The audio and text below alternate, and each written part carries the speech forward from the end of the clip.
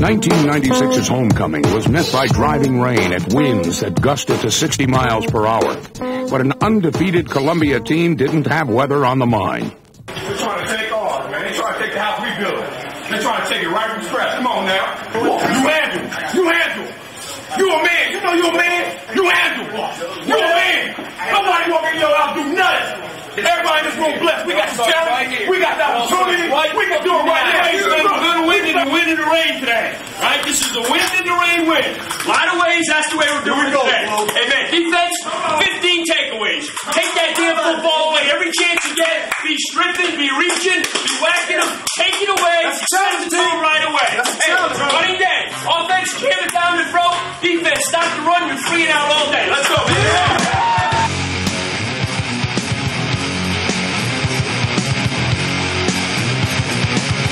Jason Bivens literally shouldered the offensive load with a record-setting 41 carries. While on the other side of the ball, the Lions' defense skinned the Leopards, holding them to a mere 76 yards of total offense. As they had done all year, the Lions created turnovers, forcing Lafayette to fumble the ball 12 times, relinquishing it on 3 occasions in the second quarter alone.